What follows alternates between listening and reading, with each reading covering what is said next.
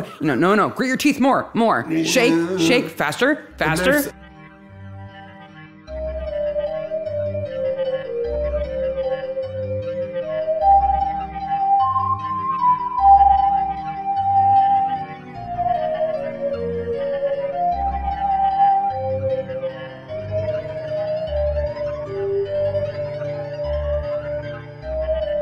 Welcome to Midsomer Maniacs. Hey, Maniacs. I'm Sarah. And I'm Mark, and this is Midsomer Maniacs, a podcast dedicated to the ITV series Midsomer Murders. Each week, we dig into an episode of the show, including the murders, the mayhem, and the loonies, and everything else that we love. We love the loonies. And just a warning at the top of the show, if you let your kids watch Midsomer Murders, the podcast is okay for them, but if Midsomer Murders is too much for your kids, the podcast is probably too much for them too. If minute-long shots of grown men's bare asses is too much for them or for you. I thought last episode we had a lot of man bare ass, but this episode has up the ante. Significantly more man bare ass. So we're talking about Electric Vendetta this week. Season 4, episode 3. And I have to say, when we started this podcast, this is one of the episodes that came into my mind when we thought, is this something we want to do? Will we have enough to talk about? And I thought, oh, that episode with that guy in the crop circle, we could talk about that for sure. No problem. What's funny to me is I remember we talked about this episode like way back in one of the other episodes, and it felt like it was a million years to get to here. Yeah, because this has always been the creme de la creme of corpse acting. Well, it is. There's just not even a discussion to be had. No. Here. If there was an Oscar or a BAFTA or whatever for corpse acting, this episode's got it. Hello, I'm Mark, and the BAFTA award for Best Naked-Ass Acting goes to... Uncredited guy. And that's the thing that bothers me the most, is he is completely uncredited. Both of them. Like, they deserve to have their names in the credits. Something. There are several people that are uncredited in this also, so... I don't know who was doing the credits, but it was the same person who was trying to figure out who killed Eddie Field, because that ball's got dropped too. Quickly, just a couple of things at the beginning. Filmed July-August 2000. Broadcast date the 2nd of September 2001, which it becomes interesting here because we're coming up on 9/11 in the broadcast history and how that affects things. 9.9 million viewers. Directed by Peter Smith, who really has done 22 separate Midsomer episodes. Wow. He's kind of made a living of it. And written by Terry Hodgkinson. It's a good one. Yep. Absolutely. So, our cold opening is a flashback. To a duel. Yes. It's like 20s or 30s. Oh. They make it seem like it's like medieval times.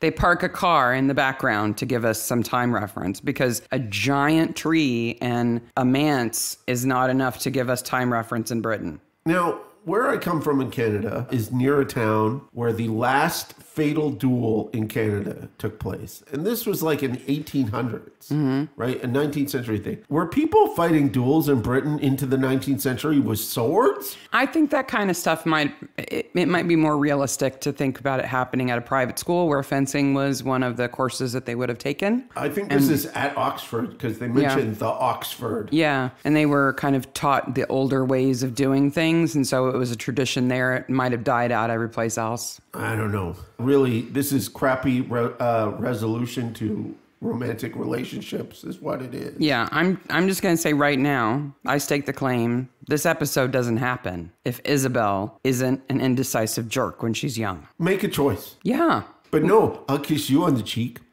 and I'll kiss you on the cheek. You can't have both of your beefcakes and eat it too. Well, make a decision. They are going right at it. And having them fight over her, as a woman, I'm sorry, that's not how I make my decisions. And also, I would want to be there. I would go there and stand between them and go, stop. Dudes, stop. I don't want either of you if this is how you solve things. No, jamais vaincu. Yeah. Once I've been defeated, I will speak French to you about never being defeated. Okay. So Peter loses. Yes. Christian cuts his cheek. It's first blood. Yeah. Their seconds are there, and they walk off. Jamais vaincu. So the guy who plays young Christian, yeah, in that flashback, he's a very well-known actor now. He looked familiar. He's so young and fresh-faced. Pudgy cheeks. Yeah, but he's like a major character in Westworld now. He's all over Westworld. What? So people might recognize him from there. Yes. Then we're brought to the present day, and I have to say, this episode has a lot of naked man ass, but it's got a lot of bonking, too. Or near bonking. Or après bonking. Yeah, we've got Steve and Sally in the field. Just a rutting buck and a randy young doe. Do they not have any place else they could go? They've got to make out in Harry's field, his father-in-law's field. You see, they can't afford a hotel. No, that's wrong. Well, they don't have like an estate of different houses. No, that's wrong. No, that's wrong. She doesn't have her own apartment they could go to. No, that's wrong. No, that's wrong. He owns a car, well, a truck. A ute. A ute. Maybe they like it there. There are people who like it there, as we'll see later on, too. Yeah, the teenagers like it there. Yes. It just seems like they would get caught all over the place. I can't believe that Harry doesn't. I think he knows full well they're in there. Well, and then they run off, and clearly Harry would be able to see them. I wanted to see the detectorists in the background. And this is the first time we get to see one of Sally's horrible necklaces. Sally, her neck clothes bands and her necklaces are just horrific. They're perfect for the character. Yes. The wardrobe person did a great job. And she's a great actress. I think she does a great job with this part. Yeah. But it's a weird part. It's just a reprehensible person that she's playing with bad fashion taste. Yes. Well, she has poor taste in men also. How can she choose? She goes from one bad choice to another. So Sir Harry, walks off and sees crop circles and a naked dude in the crop circle. I can only imagine the location scout must have looked high and far for this spot because they found a field with a hill next to it that gives you a perfect vantage point to see a crop circle from ground level. Yes. It's perfect. It is perfect. The first time I saw the angle where the police kind of set up their cordon and you can see the crop circle in the background, the first time I saw that scene, I thought it was faked. But then they walk right into it. It's not. It's just the perfect perspective on a field. And that dude, whoever he is out there by himself, nakedy naked. Ronald Stokes. Ronald Stokes. That's the character's name, but we have no idea who the we're just going to have to call him Ronald Stokes. So Ronnie's out there nakedy naked. He walked out in his robe. He puts the robe down, hides it somewhere. No, it's because the UFO dropped him off there.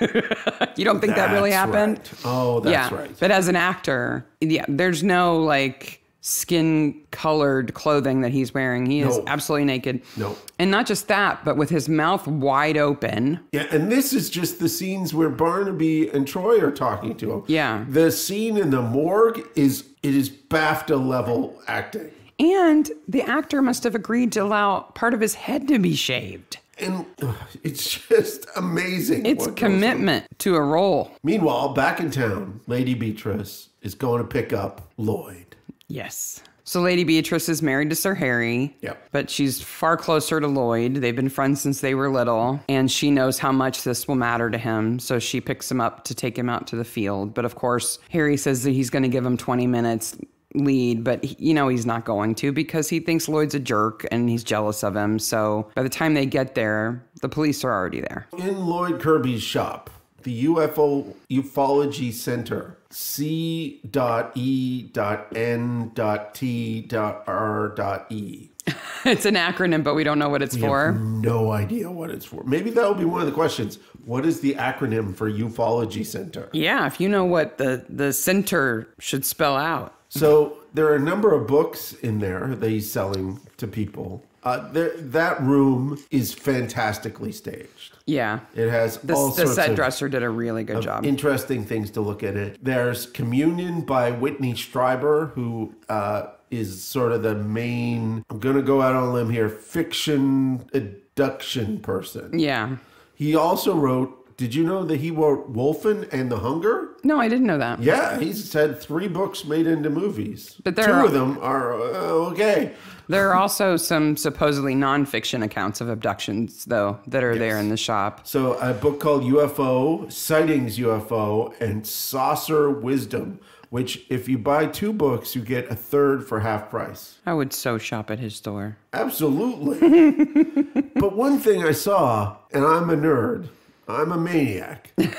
He has a piece of paper taped over his computer screen like it's instructions or something. It's never referenced. It's never seen again. I'm like, would that not be the most annoying thing in the entire world to have a piece of paper over your computer like that? If it was a more modern day computer, a more current computer, I would think, oh, he's a conspiracy nut. He's paranoid. So he's like blocking his camera and his monitor. No, this is like a 1993 But it's a big computer. CRT monitor. Yeah. It's not like it's got a webcam built into it. No. But I still think that's kind of what the impression that we're supposed to get. But that whole center, even his little bed with his little saucers over his bed. And his grass green nubby bed cover. Is just chenille a piece bedspread. of work. It's Yeah. just an absolute piece of work. It's very well done. Such a great job. And they race out to the scene of the crime. His UFO center is behind the Midsomer Parva post office run by Alice and Marion, sisters, who, as soon as I saw them again, I thought, oh, they're going to stand up from behind the counter later with googly eyes because there's a UFO going on. And I was like, no. baby, what are you talking about? It's because that post office and those 2 women remind me so much of the sisters who run the post office grocery store in the movie Saving Grace. Yes. With Brenda Blethyn. She plays Vera. Yes. But in Saving Grace, she's growing marijuana. Yes. And so the sisters in the post office are high as kites, eating Frosted Flakes. And they've got those glasses that have like slinky eyes on them. But in my head, it was the same thing. I was like, those 2 are going to put on slinky eyes a little bit later? No. So, they are brooch-wearing, multi-layered, clothes-wearing, uptight sisters. Yes. Who support Floyd. They do. Support Lloyd a lot. So speaking of Lloyd, as soon as I saw him, the first time I saw this episode, I was like, Star Wars. Yes. Like, immediately, I was like... Imperial officer. He is the Imperial officer who let the transport in, even though it had an old code. I knew exactly. And what was that transport? That was the one that had everybody in it. Yeah. He let the good guys into the Death Star. Yes. Like, no small mistake. That's wow. a major mistake that he's done. So Lloyd Kirby is played by Kenneth Coley. Yeah, and he was not only in 1 Star Wars, he was in 2 Star Wars. And according to IMDb, I couldn't verify this absolutely, but according to IMDb, he's the only actor to play 2 Imperial officers, to play an Imperial officer in 2 movies. Oh. I'm going to have to look that up. I'll have to watch them again. But it was tough to verify because I would have had to compare the complete cast of all the movies. And that's a long list of people. That is. But other than extras in the background, he's in, he plays the same character. Oh, that's cool. Anybody else he plays that's interesting that you know about? Not on my list. Oh, well, you missed something. Because I caught it when I looked him up. He's in Life of Brian. Oh, yeah. Do you remember who he plays in Life of Brian? No. He plays Jesus Christ. He does? Yes. Oh, that's awesome. So he is also the only person, as far as I know, who played Jesus Christ and an Imperial general. Yeah, there can't be a lot of crossovers there. No. So Lloyd goes out to the field with Beatrice. He's eager to get some photographs of the crop circles, but he's gonna be stopped. And he gets stopped. And Sir Harry, first of all, is horrible to his wife. Sir Harry's horrible to everybody. And then Lloyd just wants to take some pictures. And there's this, I love this part where Barnaby looks at Troy and just tut-tuts like no, go stop him. No, go stop him. And Troy's off to stop him. But luckily, there's a reading club because he gives him a book. Lloyd is fantastically confident in his beliefs, and he bears criticism like water off a duck. Yeah. Does not let it bother him. And even though Barnaby is not buying the line about the UFO, clearly he's not a believer, Lloyd still hands him his book, Close Encounters of the Midsomer Kind. I want one of these. So desperately. do I. Desperately want this book. And it must be good reading because within an hour, Barnaby has it all read, marked up, post-it note, highlighted, everything. Absolutely. And there are many pages in this book that are real pages. Yeah, it's awesome. They print it like, it's not like sometimes they do books and they just put like a cover over it. Right, makes sense, yeah. No. This is a book that got printed. Somehow, somebody. Somewhere this book exists. Desperately want this book. Then we go from there to our first awesome morgue scene. Yes. We don't want to go on too much about the fact that these actors are such great corpse actors, but it really is above and beyond any expectation of an actor. So two things here. One, he is dead still. Yes. Full body naked for 39 seconds. Mouth open, no breathing, no twitching, Nothing. no eye crinkling, nothing. Second of all, they clearly lit his body so that his ass hair would be visible. Because Not just his ass hair, but the fine scratches from the wheat on his skin. I feel kind of bad for him. He's got abrasions. it's like this halo of fine, downy ass hair across his ass.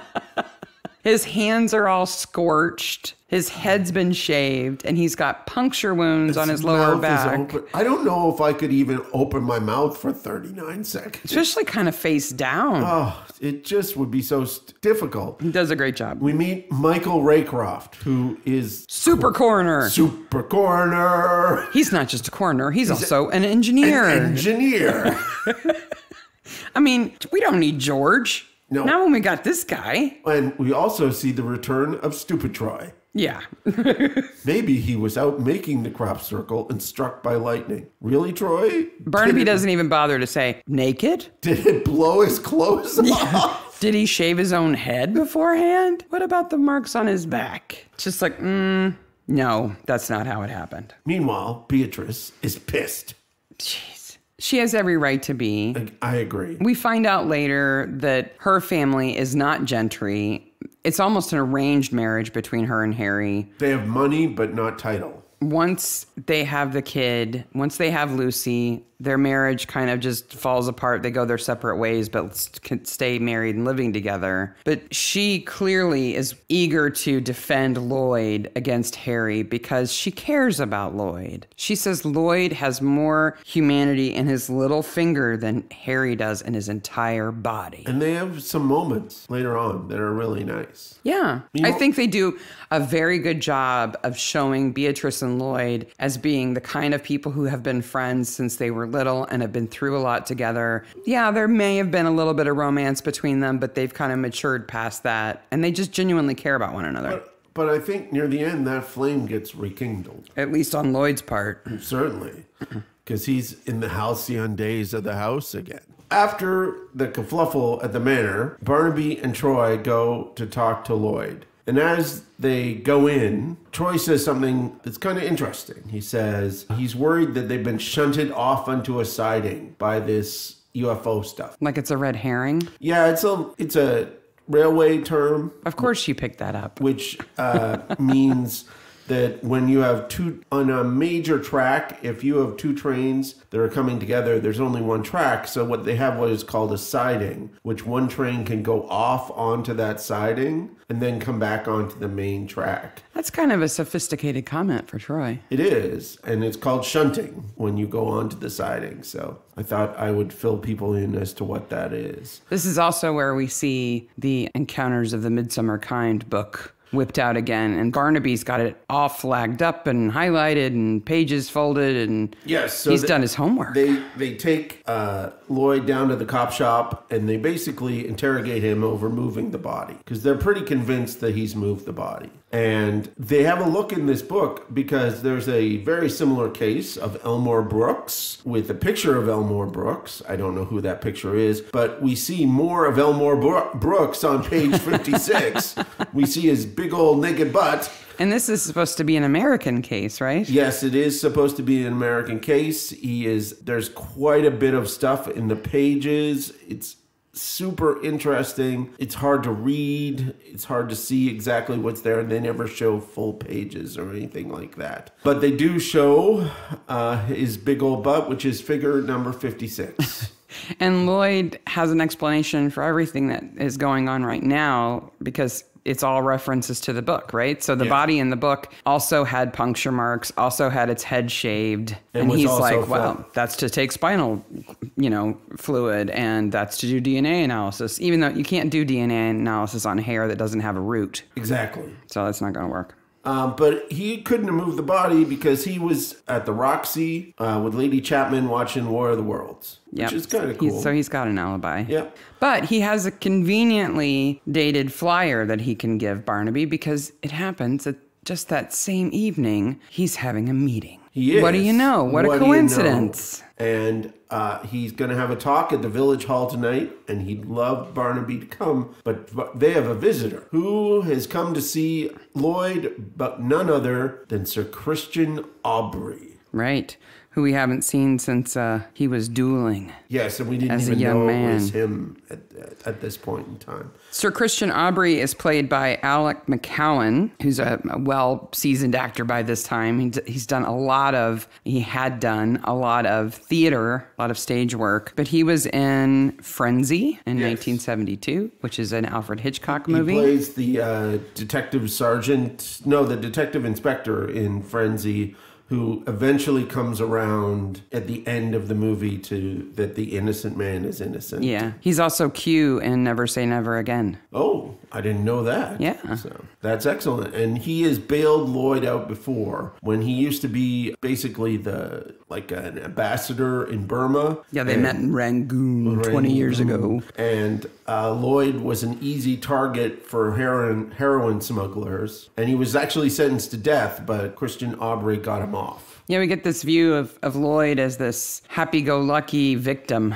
that he's an easy target, an easy mark to make fun of. And Christian's a good guy. And we don't really see anything different about that. No, he's still that guy. And we're introduced to Christian as a good guy. And then we've got Harry going to the health center. The Newton Lane Health Center. Now, I watched all 3 health center interludes to see who was in the waiting room. Yeah, because not only do they have Sally as a receptionist, which she is not appropriate for a receptionist. No. And is this a doctor's office or is this like an old age home? Because there's a lot of older people in here. Well, old people go to the doctor more than younger people. I guess. Right? But Harry's there. And he wants a home visit. To set up a rendezvous. A home visit. With Sally. For le sex. This scene reminded me of something I've always wondered about these village doctors' offices in British shows. They often show their medical records being in these kind of little slipped-in file folders that they almost look like a larger version of the envelope that used to be in the back of a library card. They've got like slots on the outside to write on, or like an inter-office envelope. Yes. But they're like maybe 4x6. Yeah, they're weird. Like, whose medical records fit in a 4x6? Tiny. I drank too much tea and had appendicitis. Are they all on microfiche or something? Yes. I still don't understand why he goes in person to arrange a home visit. It doesn't make any sense. I know the home visit isn't really a home visit, but he's saying that so the people in the lobby don't know what he's actually arranging. When he could just call her. He could just call and say, hey, can you come by at 4 o'clock? Yeah. Let's meet up. I don't know why he does that in person, but oh well. Tom's going to drag Joyce to the lecture. She's so disappointed. She's like, I guess we're not going out for our anniversary. He's like, that's not until later this week. Aha, so you know about my anniversary. And then Mark goes on a 20-minute binge about trying to figure out what day their anniversary is. And I could not figure it out. You're such a nerd. All we know is their anniversary is Friday. Happy anniversary, Tom and Joyce. Well, you couldn't look closely at the flyer to see if there was a date on it? No, there was no date on anything. I looked everywhere. The problem was, I actually know what day it is today, but I don't know how many days it is between now and Friday. Because they never say Oh, now it's our anniversary. Yeah. So today is Tuesday and our anniversary is Friday or anything like that. Yeah. I have a range of 7 days it could be. Well, so we know when their anniversary week is. Yes. That's okay. I think their anniversary is mentioned in a different episode. Nerd. So we can come back to it. Meanwhile, Steve and Lucy are rowing over pants. Whatever. He's such a jerk. Steve is a dick about ironing. I'm sorry. He is. She didn't do my ironing perfect. Steve Ramsey is played by Patrick Bellotti. He was in the Shakespeare and Hathaway episode that we watched last night, which is also a good show on Acorn if you like light mysteries. BritBox, sorry, not Acorn. He's in that movie, The Windmill. Do you remember watching that movie? It's a horror movie. Oh, Jesus, yes. Whoa. Yeah. Woo. That was a woo. That's quite the movie. Yeah. But the most interesting fact I could find about Patrick Bellotti is that his dad was Colonel Gaddafi's wife's gynecologist. What? Yes. He grew up in the Middle East. So he grew up in Libya? Yeah, Patrick Bellotti did. And his dad was a gynecologist. Okay. And one of his patients was Colonel Gaddafi's wife. Wow. That's like 6 degrees of separation I never thought I'd get to. I told you I had a crazy fact. Absolutely. That's amazing. I had to confirm it in a couple of places. I'm like, I'm not buying. I don't know. That's really weird. But his dad was a very well-known man all by himself. So it's true. Cool. Yeah. So the next heading in my notes is probably one of my favorite ones. Certainly my favorite one for this entire episode. One of my favorite ones for our entire podcast, which is Teenage Crop Circle Sex Party. You're so strange. And this is a whole series of scenes, too, that are clearly shot at day, but have been altered to look like they're at night. Yes. So it's weird. Teenager A, Teenager M, the male, and Teenager F, the female, are never named. No. They're not in the credits. No, even though they speak. They have lots of speaking parts, and he gets topless. Mm-hmm. It's just an episode in which whoever was taking notes for the credits dropped the ball. And she touches a dead hand. She does. And screams. She screams and screams and screams, and this is Eddie Field. Get it? He's in a field. I get it. And his name is Eddie Field. But then we go back to the meeting. This is Lloyd preaching to the choir. Absolutely, especially the two old ladies from the post office. They're like, yeah, go get them, Lloyd. We love you, Lloyd. Oh, Lloyd. And Sir Harry only goes to these things to be upset. To call him a nutter. Yep. And Lloyd's got his necklace on, and his shirt's kind of unbuttoned, and he Lady is like, Beatrice is there. He is in his groove. These are his people, and he has slides. Yeah, which she has to control for him. Speaking of Sir Harry, just a quick note: he's played by John Woodvine, who's also in the Oblong Murders. Yeah. Later on. Okay. But he was in 2 very important movies as a younger man. What was he in? He was in The Devils. Oh, and I didn't know he was in The Devils. In 1971, starring Oliver Reed. If you've never seen The Devils, brace yourself. Oliver Reed is as a priest sent to control everything, and he joins in instead. It's very weird. So this movie is directed by Ken Russell. Yeah. Who is one of my favorite directors. It is. So Ken Russell directed this movie, which made me fall in love with Oliver Reed. I don't know what that means about you. I remember we watched it as teenagers and we're like, Oliver Reed is the greatest human being who ever lived. He's also drunk. Oh, he's for so the drunk. Entire movie. Entire movie. As the actor is drunk. Absolutely. He also directed Tommy. He directed Lair of the White Worm. He is just... What are movies that Sarah won't watch for 500?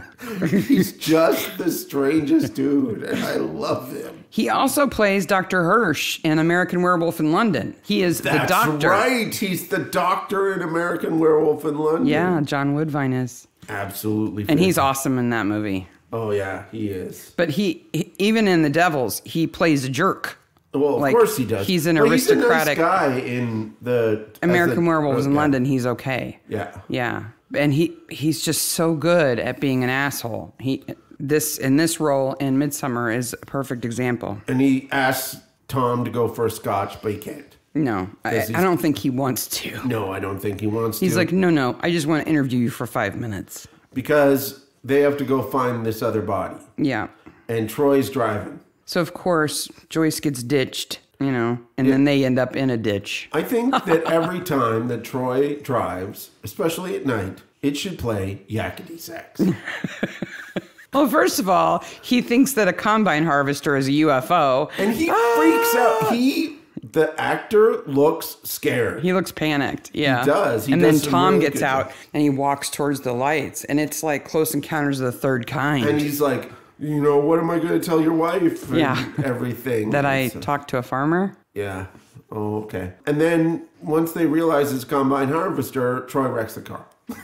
Well, he tries to back up to get out of the way and goes into a ditch, of course. Right after that is my favorite shot of the whole episode, which is a steady cam shot of the police, including Troy and Barnaby and a couple of uniformed officers, walking through the wheat towards the crop circle. It's a very cinematic It's extremely cinematic. Which is strange for Midsomer. It is. It is jarring and yet beautiful.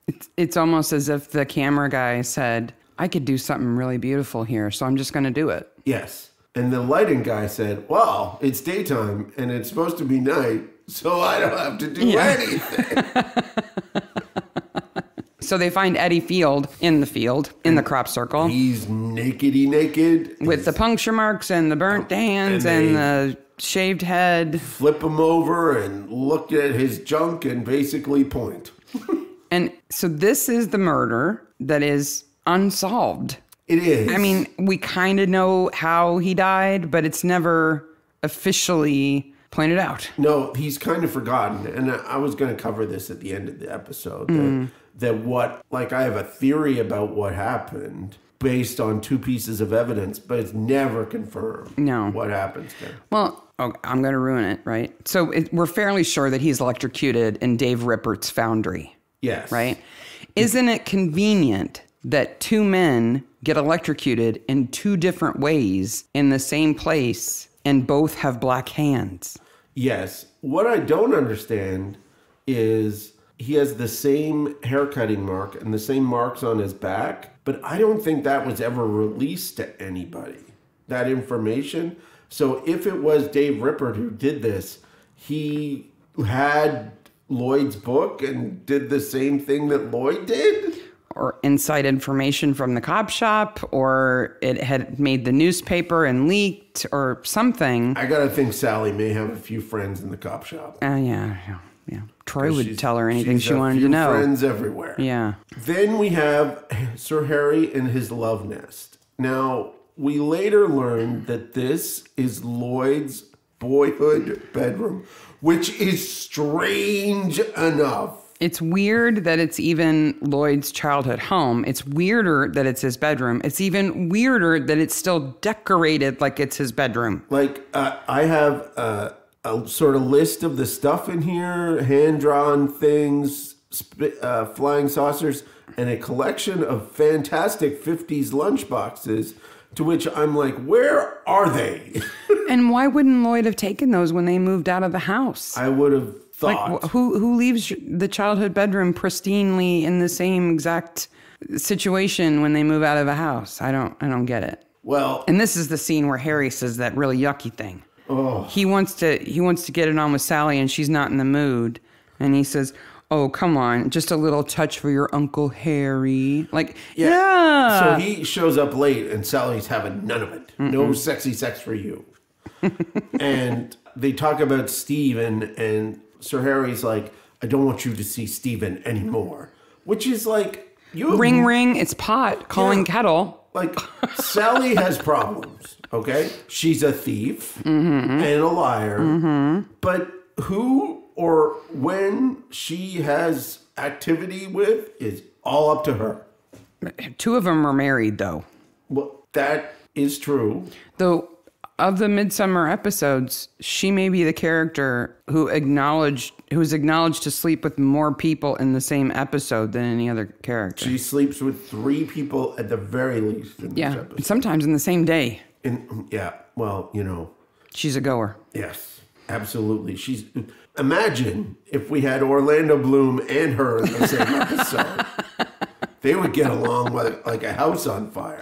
They'd hate each other.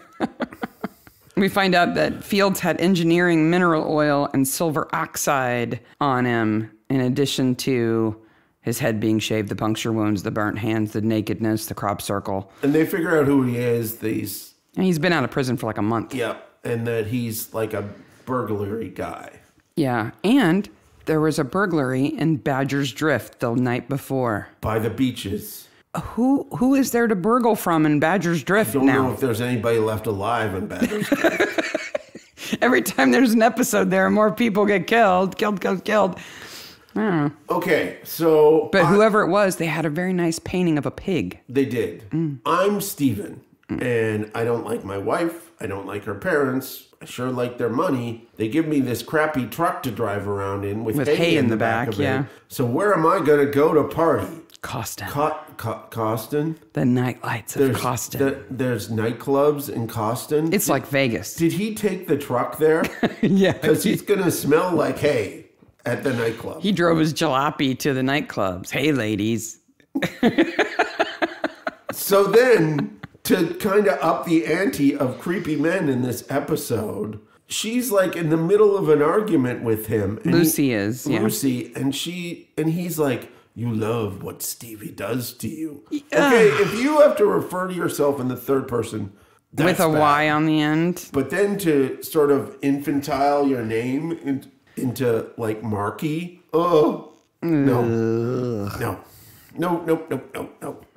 Troy and Barnaby check out the foundry and find just bunches of evidence all over the place. Yeah, I mean, I think we're supposed to just guess that Dave found Eddie Fields dead there, kind of missed the fact that there was still some silver that hadn't been melted down yet, was more worried about getting the body out of there and putting it somewhere. So are we supposed to believe that Dave Rippert made the crop circle that Eddie's found in? Yeah, I don't know who made that crop circle either. Because it's a separate crop circle. It's a completely different pattern. But who so made in that? a night, Dave found Eddie, moved him to the field, had the insider information about the body and what state it should be in, made a crop circle that is really cool looking. Yes. And then put a body in it. And I'm going to add on to that, had sex with Sally. Yeah. That he's busy. And probably during the day. Yeah. Because when the teen sex party is happening, Eddie's already there. And that's during the meeting at the town hall, which happens in the evening. The day after. Oh, and Eddie's already there. It's all screwed up. So Dave was super busy that night, I guess. Eddie, the whole Eddie thing is just a big screw up. Which I think is kind of why the writers went, let's just not deal with that. Well, there's a second body. Anyway. What has been said by Brian Trume is that it was left out in editing, which I understand that. Well, yeah, because there must have been a scene when they went, did you know that Dave Rippert is a time traveler now? And a mathematical genius who can one-handedly create a giant crop circle and put a dead body in it, all in an afternoon with nobody noticing? All before a teen crop circle sex party. Yeah, I would edit that scene out too. I would agree. Troy goes off to Dave's house, and Dave knows nothing. He was in Oxford, and he has a big old hangover. Don't leave me alone, and you can't come in. Yeah, initially I was sort of confused by what even led them to Dave Rippert, but it's because Eddie Fields was known to work for Dave. Yeah. And Dave had the foundry, so even though he lost the foundry, he doesn't own it anymore. They think, well, he's probably involved because he was a thief too, right? Yeah. Yeah, and he does not know how to not seem suspicious. He doesn't, but he's not a very good criminal. And I'm going to tell you why. No. I'm going to tell you why they're not very good criminals. So Troy leaves, right? Mm-hmm. Presumably to go get a warrant or to talk to Barnaby. Right. Right? And then here's what happens. And this is behind the scenes. Dave and Sally get dressed because Sally's not dressed. And then they take all the boxes that are overflowing with silver treasure. Yeah. Not closed, hiding it at all. Put them in Sally's car in the daylight. Yeah. And drive to Sally's flat, which is above the doctor's office. They do pull pull into an alley beside the doctor's office. Which just makes it easier for the two ladies who own the post office to see them doing it. That in the daylight, they didn't take all the stuff upstairs. Including putting the pig picture on top of the car. Yeah. In full view. They just are the worst criminals of all time. They're really dumb. Really dumb. Tom talks to Beatrice in a nice little scene where she gives a bunch of exposition. Yeah, about their childhood, the fact that they were born on the same day and they fell in love, and then her dad kind of forced her to marry Harry and sent Lloyd away. And it's a tragic situation, but it's nice that they've come back together as friends now, later in life. Unfortunately, he's going to die in about 5 minutes. Lloyd is well-traveled. Yeah, he's been around. Yep. He's a worldly dude. So after moving their ill-gotten booty, right? into Sally's apartment. Dave goes, oh, I don't know what I'm going to do now. What are you going to do, Sally? And she goes, oh, I'm going to go have sex with Steven again. In the field. Okay, bye. Okay, bye. And we get Killer Cam and the wheat. So somebody's watching them, which is creepy. It's Harry. Harry's Harry. creepy. And Steven, after having sex with Sally, says goodbye. She gets in her little Volkswagen. Steven gets in his little blue truck and zap. This is pretty good special effects. They got some smoke going on. They got some post-production sparks going on. But poor Patrick Bellotti had to sit gripping a steering wheel made of rubber that wouldn't have electrocuted him, at least coated in rubber, and go, yeah, his teeth must have been so sore. The sound he makes, yeah, is awesome. There's even sparks coming off the rubber tires. Yes, there's lots of sparks. And who finds the body but Lloyd? Oh, yeah. But, you know, he did die because Harry basically hooks him up to the mains, right? Yes. Like, there's a power line right there. It's not as if he plugged him into the wall. No. It's like full voltage. So maybe that would go through vinyl coating on a steering wheel. It's a cheap truck. Who knows? I kept thinking, boy, Steven stinks already, but now he really smells. Yeah. He's just blackened. Because they would smell that before they even got anywhere near the car. They would at least smell the burning. But Lloyd has his head on his shoulders here and recognizes that this is not alien intervention. Yeah. This is human beings doing this. He's got a walking tour with him, and he tells them to stay back, and he sees the body in the truck. I like Lloyd. Lloyd he's does not all a bad the right person. things. No, he's not a bad person. He makes one mistake because he's excited and he wants people to believe. But now, other than I'm going to that, say he makes two mistakes because he clearly sees a dead body in this car that is smoking, basically, right? Mm-hmm. And then he touches the car. Now, I realize the car is unconnected to the mains at this point and dragged off into another area. but he doesn't know that. But he doesn't know that. Yeah, he could have easily gotten fried there, right? Meanwhile, at the doctor's office, the guy in the yellow shirt and the dark coat in the wheelchair is still there. In the saddest waiting room ever. So Harry's back looking for sexy sex again. Yeah. But when Lloyd talks to Barnaby, they talk about crop circles being a modern thing. And Lloyd says, no, actually, crop circles can be traced back all the way to 1670. Which we didn't believe. I wrote a note. I'm like, really? Come on. But then Google came to our rescue. And we found out that the earliest crop circle is linked to this pamphlet. In Hertfordshire in 1678. And we found out that it was from this pamphlet called The Mowing Devil or the Strange News out of Hertfordshire, published in 1678. And I'll put the picture of this pamphlet in the show notes. This looks like a guy doing a crop circle. Yeah. Now, crop circle experts say that this isn't actually the first crop circle because the wheat was cut instead of bent as in modern crop circles. Okay. I know, the devil is impatient. He just cuts the shit. He doesn't bend it. I know that we're Midsomer nerds, but we're not crop circle nerds. All I know is that mowing devil seems to be doing a good job, and he can come by our house anytime. He does. It's very circular. It's a very good job. Yeah. Absolutely. It's quite the woodcut. I'm all right with that. Back at the crime scene, Lloyd says it has nothing to do with aliens, and there's a report from the ladies at the post office about Sally and Dave Rippert. They're really dumb criminals who move stuff in the middle of the day, and I have 5 shirts on and a brooch. And Troy is like, I hear she's a bit of a goer. A bit of a goer? That won't stop him from wiggling his eyebrows and everything else at her later. This woman is on the World Cup team for the UK of goers. So Rippert's place is clean, and Troy is going to have a word with Sally. And then they're looking. The crime scene team is looking at the truck, kind of figure out how it happened. And what do you know? Michael Rycroft, the world's handiest coroner, is also an engineer and can completely explain how he was electrocuted in his own truck. Not only am I a doctor, I'm an engineer. Yes, he's so handy. And they find a magazine from Lloyd Kirby's place that has a truck with an electrocution story just like this. So again, Lloyd is connected to this. So does that mean that Harry has been reading Lloyd's book? Well, okay.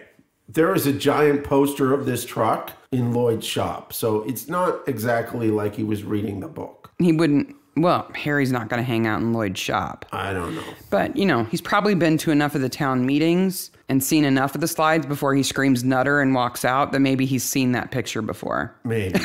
And he does move the truck to be closer to the field where the crop circles are to make it look like it's associated. So Barnaby goes down to the post office to see the old dears and find out what's going on. They have a magical door lock. It is a magical door lock. She says, I'm going to lock the door. And she walks across the room and switches the sign from open to close.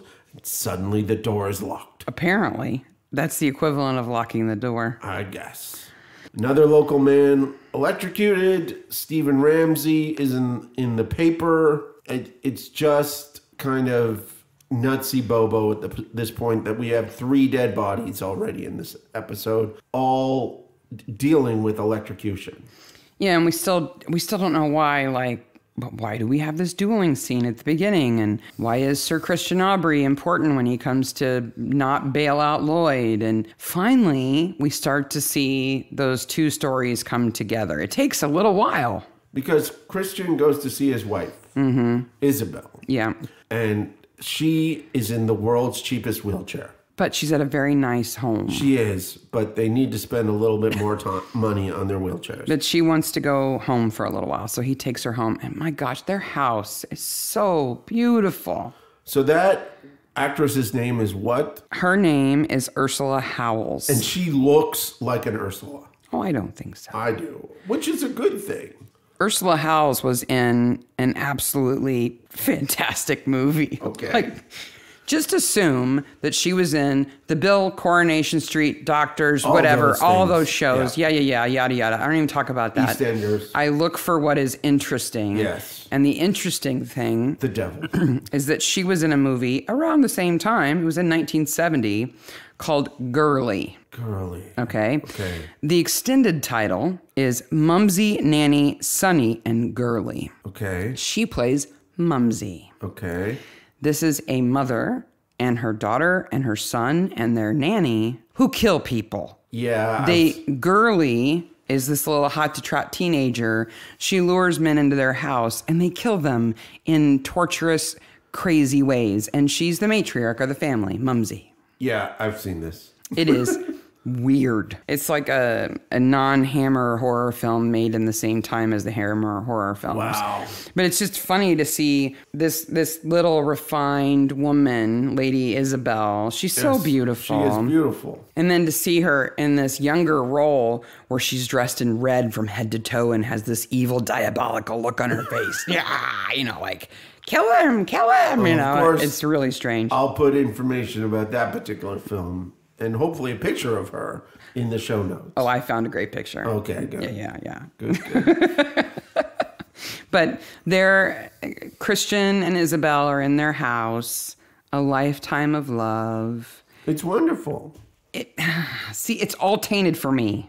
It's all tainted because the only reason they're sitting there together is because he cut Peter on the face. Yeah. And she couldn't make a decision. Not because she always loved him and no one else, but because he won. I'll tell you who can make a decision, though. The parish council. Oh, yeah. Because the parish council at some point in time said, hey, we need a bench out in the middle of nowhere. And they said it next should be to that concrete. transformer box. It should be near that transformer box so that when there's a crime scene in 10 years, and Barnaby, if he needs a place to sit down, it's there. Yeah.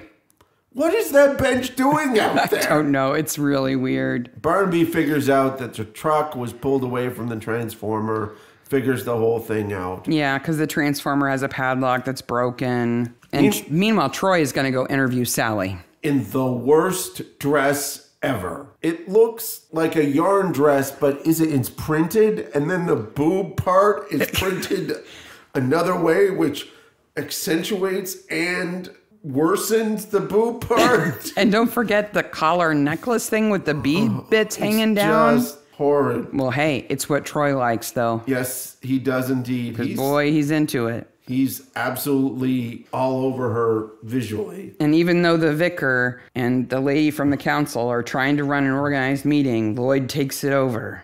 Of course he does. But in that meeting is a young Trent Reznor, too. Yes. This kid looks like Trent Reznor. Who, if you don't know, is the lead singer of a band called 9 Inch Nails. And he looks completely out of place. Yeah, he does. Meeting. He's like, hey, I'm the emo punk guy of this little village, and I'm going to come to this town meeting. Like, what teenager goes to the town meeting? Maybe he's into UFOs, so he's going to go. I don't know. The priest is on about, the vicar is on about Prince of Darkness, so yeah. It might be kind of good. That's true.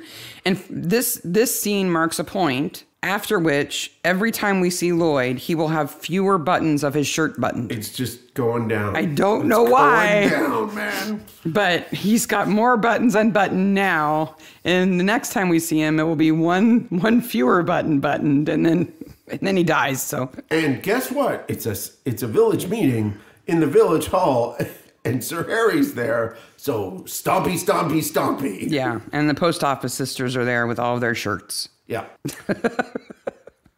So I'm not exactly sure why 100%, but they go off to see Christian. Yeah, I'm not really sure either. I don't really know what the connection is. And when they get there, they find all these cool electric gadgets because his dad was a science teacher. Mm-hmm.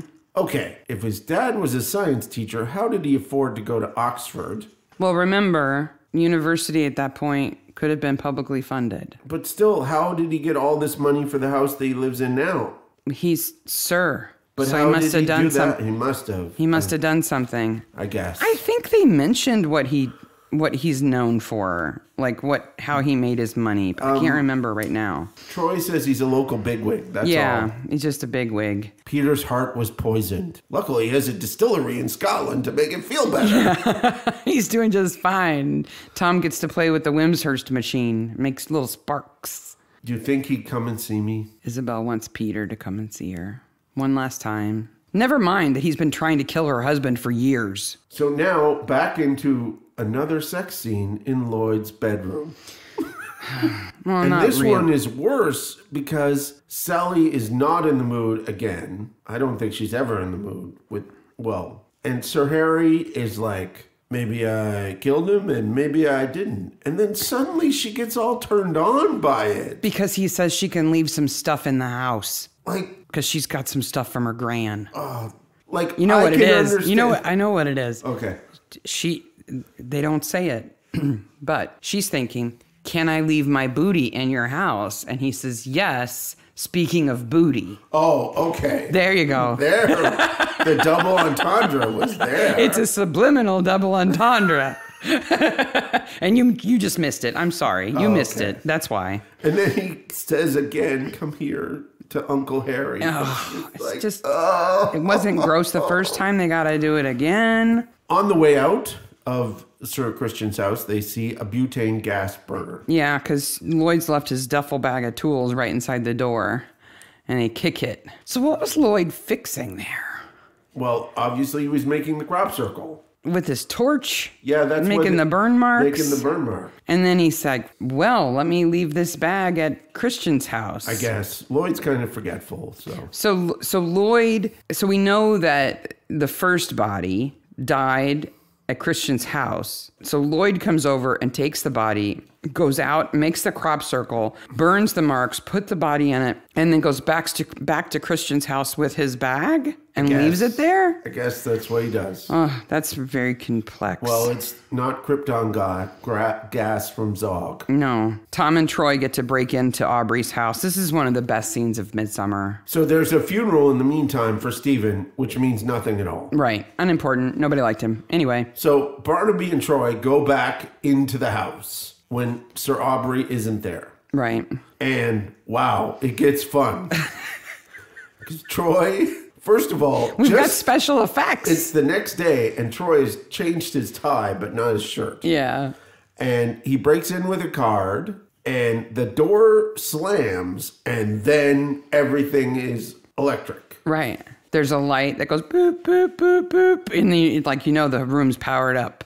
Yes. The whole thing is wired. Even the plastic telephone is electrified. Okay. So the doors, I'll give you. The windows, I'll give you. Okay?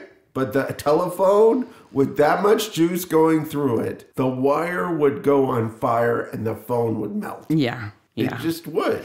I just don't get it as an alarm system. I just don't understand. Because it traps people in the house. But it's not going to deter anybody from breaking into the house. It just means that once they break in, you get to keep them. Awesome. Why not stop them from getting in the first place? It's so much effort for an alarm system that is absolutely ineffective. Sir Aubrey's at the hospital with his wife, and so they basically are there overnight until the next morning. Yeah, so they both fall asleep in their chairs, right? When our favorite dude shows up. Bin Man. Bin Man! So they try to get the Bin Man's attention. But he's bopping with his headphones on.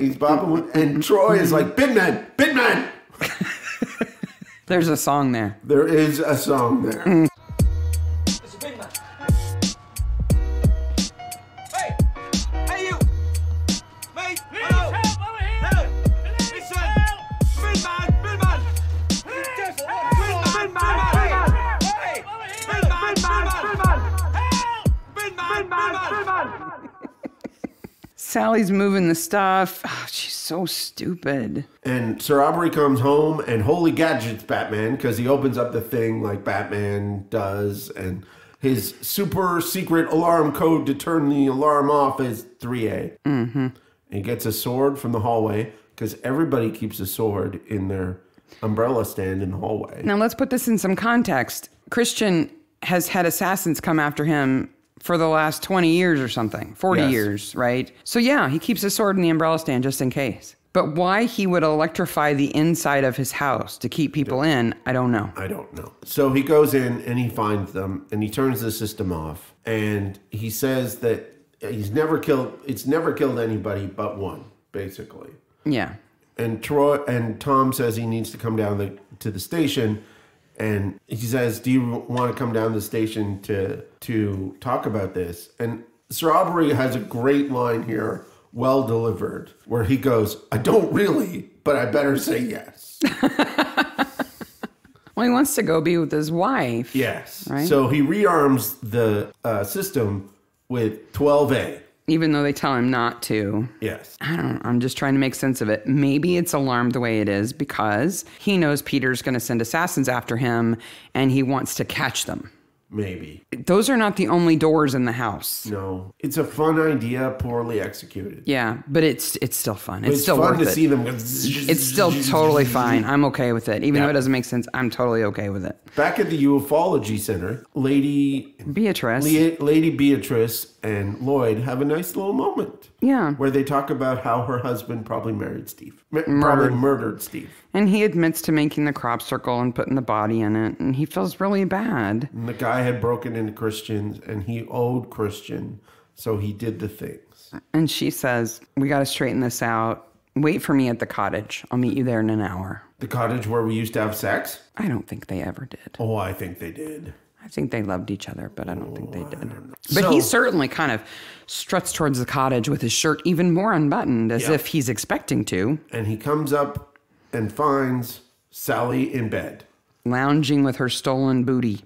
Yes. And a very interesting double cola poster. In the hallway. Yes. Yeah. I found it. I found the exact poster that's in the hallway. It's very interesting. That cola is an American cola. I don't know why that poster is there. It was never sold in Britain. Huh. Interesting. Yeah. Well, then Dave throws him down the stairs. While her tits are hanging out. Yeah, pretty much. What's new, though? Exactly. And then we have Christian back at the cop shop, and we finally find out that he and Peter had this duel, and he won Isabel in the duel. And since then, Peter's not forgiven him, has been sending assassins after him since, and that Stokes was one of those assassins. Yeah. Right? A very bad one. Yes, exactly. Who somehow got way more shocked by the doorknobs than Tom I can only or think Troy he did. grabbed onto the doorknob and couldn't let go. Maybe, but both of his hands were black. I guess. So did he grab it with both hands? I guess. And we get a flashback to the grumpiest picnic ever. I'll kiss you on the cheek. I'll kiss you on the cheek. Wouldn't it be nice if you fought over me to the death? And this is going to taint the rest of our lives? Yay. Sorry, guys. We're grumpy about Isabel. So they find out that Lloyd's dead. Yep, he's in a crop circle.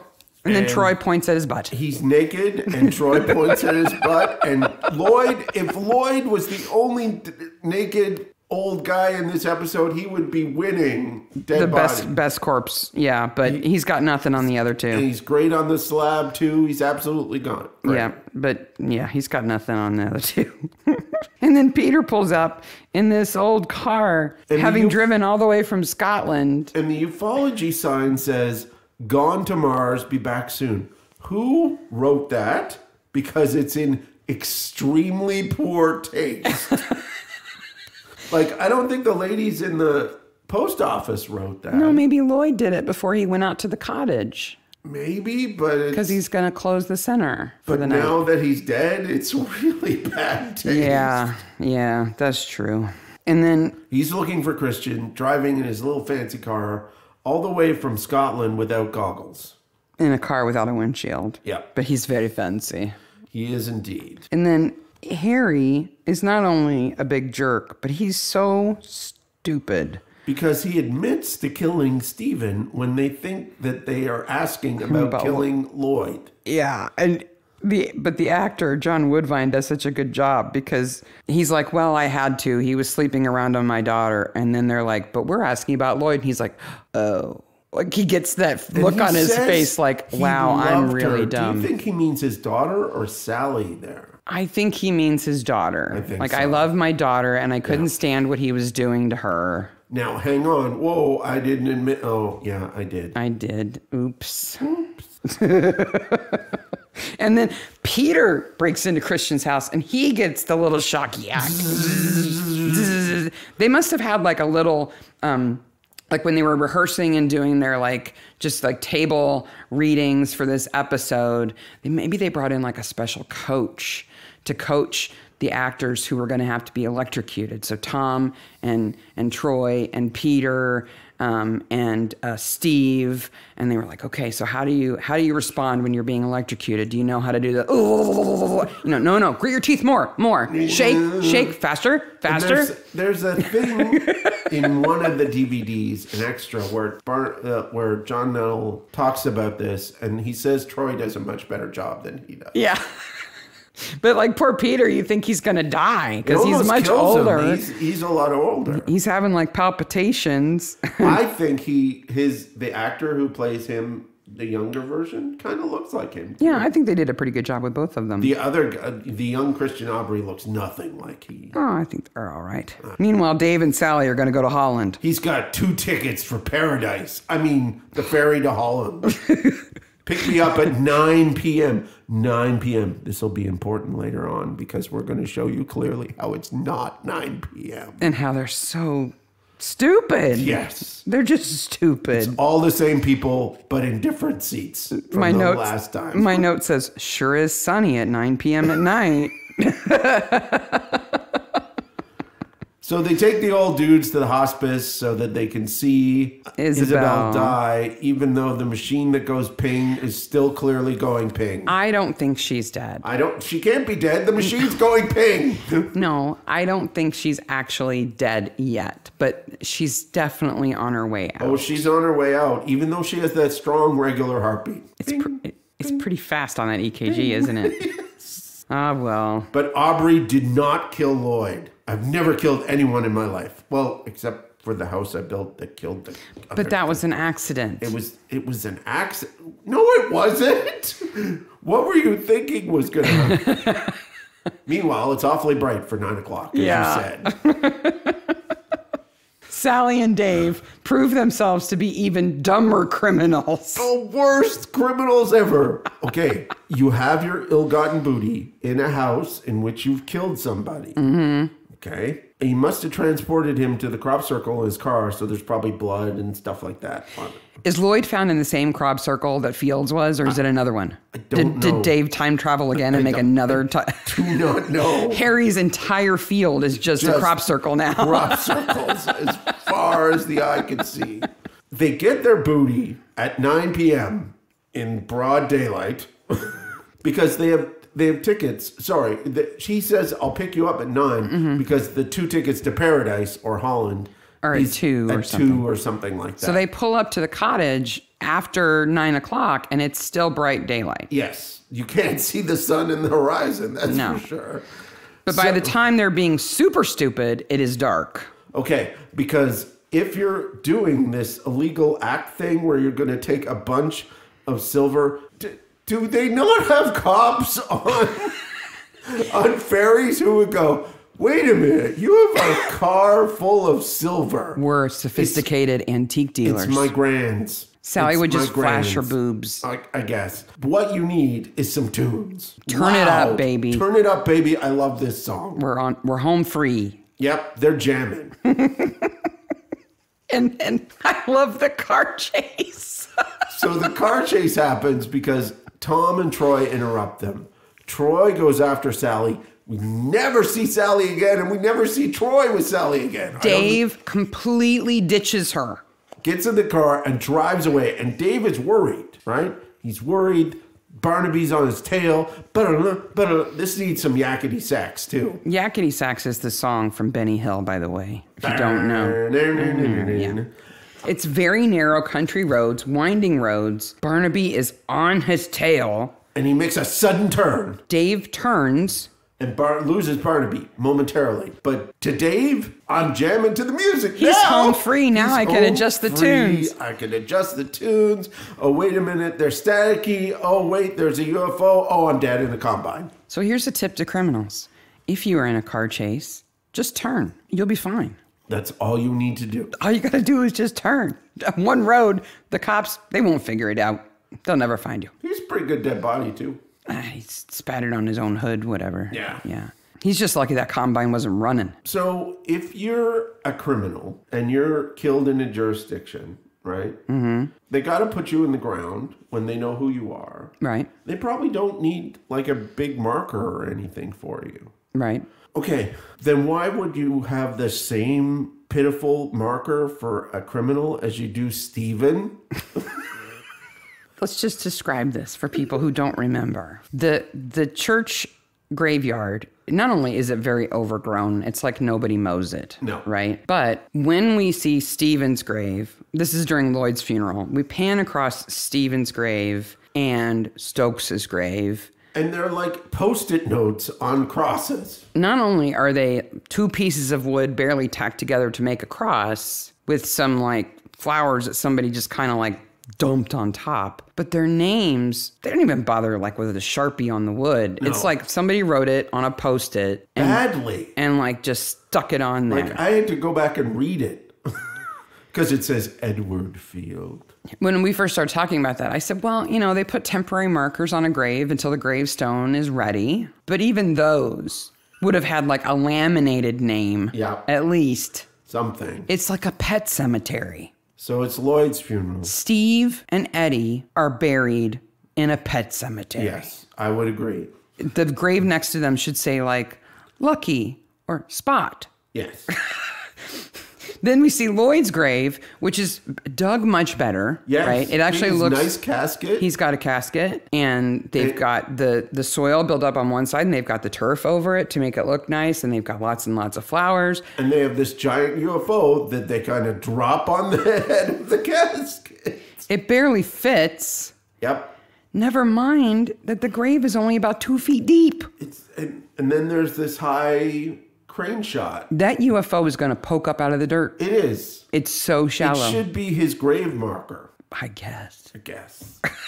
So Barnaby's in maybe it says, maybe those symbols around the outside edge say Lloyd. Barnaby in the back of the house is reading some comics that he found upstairs that he was going to get, that he read as a kid, that he was going to give to a boy if they had a boy, but they had Cully.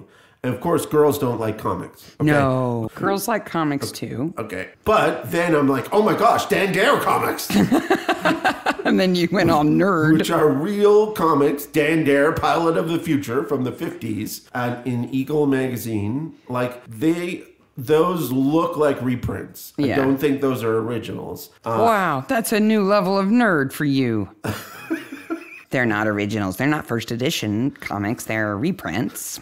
Because the colors are so good. Oh, God. And of course, Joyce is Push your glasses up on your nose. Joyce is like, let's throw them out. Actually, those are reprints. But what Tom's really into is a comic about Mekon, Yes. the alien, Yes. with the gigantic head. And he says, come over here, and in a few moments, you will see a sight in which you never forget. Is it Uncle Harry? Yeah, that's what Mekon says. Yeah. And Tom says, when I was a kid, I was always worried he was hiding under my bed. Tom's bed must have been like 5 feet off the ground because Mekon's head is really effing How did big. you get that giant noggin under my bed? I just imagine baby Tom, little Tom, laying in his bed. He hears a noise under the bed. He's like, oh no, it's Mekon. Is it you, Mekon? And Mekon says, yes, it's me. I'm under your bed. My head is stuck. Please help me. My huge noggin is stuck under your bed. Come, you will see something you will never forget. My head's stuck under your box spring. Okay, best corpse of the episode. We already know who this is. Well, we've got, I don't know, there's kind of a tie between Ronald Stokes and Eddie Field. Who are both unnamed. These actors deserve a slow clap. Yeah. We've got Ronald Stokes, Eddie Field, Stephen Ramsey, who is a good corpse. I don't even know how Harry identifies him. He's charcoal. Puts his hand over his mouth. Lloyd, Dave Rippert, and you might argue Lady Aubrey, Isabel. No, I think she dies. I don't think she dies on camera. Okay. But Ronald and Eddie certainly win Best Corpses of the Week. Way ahead of everything. So let's talk about after the credits. Okay, so after the credits, I want to... The ladies in the post office now have a vacancy in the back of the post office. Right, because the ufology center no longer has anybody to run it. Lady Beatrice might run the ufology center. It'd be awfully sad. I bet she funds it already. Harry's going to jail. Sally's going to jail. Christian's going to jail. And Peter's going to jail. Jaily, jail for everybody. I don't think Harry's going to get cell visits. No. In prison. And what is sad is Beatrice and Lucy are left husbandless. Fatherless. Loveless. Yeah. But they're better off. They are, in the end, better off. Because Harry and Steve... It would be nice if Lloyd sort of came out from a bush and said, oh, I faked my death. I was just abducted by aliens. I wasn't killed. It wasn't me. And then they could all live in the house together. But Lloyd is dead. Yeah, so well, that's life, right? So Beatrice is going to have to pull it together on her own. But yeah, like the cells in the Cost and Nick are full. Yes. Harry, Sally, Christian, Peter, they're all to the pokey. There. If Peter hadn't come from Scotland, he might have got away with it. Yeah, he came. It's really Isabel causing crap yet again. Yeah. Because if Isabel had chosen between them instead of having them fight, Peter would have never sent assassins after Christian. Never. So Ronald Stokes would not have died in their house. Nope. So Lloyd would have not had to create the crop circle and put the body in it, which means that when Eddie Field died, Dave Rippert wouldn't have had a crop circle to put a dead body in. And it means that Stephen Ramsey, he would still be dead. Well, no, Sir Harry wouldn't have an excuse to electrocute him. He'd kill him some other way. Yeah, he probably would have killed him some other way. And Lloyd wouldn't be dead because they wouldn't be on the run because the cops wouldn't even be in town. Yeah, it's all Isabel's fault. All Isabel's fault. For a dying lady, she makes problems. She's very selfish. Or at least she was when she was younger. Agreed. At her grim picnic. Well, she's selfish too. Come see me, Peter, so you could get arrested. Well, that's not too bad, though. You've been trying to kill my husband for years. I guess. Ah, well. So, Midsomer Maniacs on Twitter is at Midsomer Maniacs, and in Instagram is at Midsomer Maniacs. Now, wait a minute. What? That's not how we... Oh, well. Isabel's a jerk. That's how we end the episode? That's how How are we going to end the episode? So ends the most epic dead body acting episode of Midsomer. Absolutely. There's dead body acting in the rest of the series that never surpasses this. Never. And just bravo. Yes. Sheer bravery for an actor. Slow clap. Bravo. 39 seconds of nakedness, butt hair, and not a breath. So ends the electric vendetta. If you have a disagreement as to who the best corpse was, which I'm sorry, I'm going to go to the mat on this one. Or some other explanation of how Dave managed to create crop circles in an afternoon to put a body in. Or something about after the episode that we missed. Let us know. Absolutely. We are Midsomer Maniacs on Instagram and Twitter. Mm-hmm. And we're on the Facebook groups, Midsomer Murders Official and Acorn TV Fans. Mm-hmm. You can get a hold of us on email at midsummermaniacs@gmail.com. And we are on all the podcast sites that you ever want to listen to. Please rate and review us if you can. It helps. It helps other people find us. Absolutely. So, what's our next episode? The next episode is Season 4, Episode 4, Who Killed Cock Robin? And boy, let me tell you, episode of Coinky Dinks.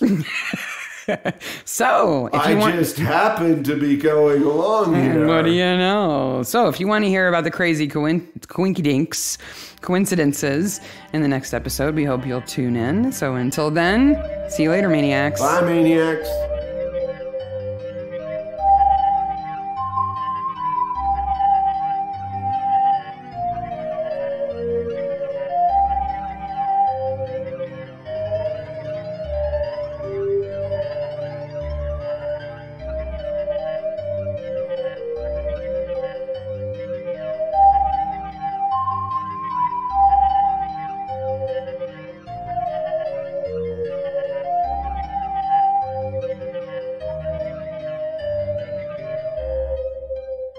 Should I make a bad noise for the audio so you can find it?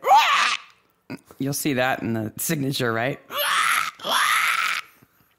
No, I'm just going to have... Binman! Binman! Just going to have separate audio files. Okay.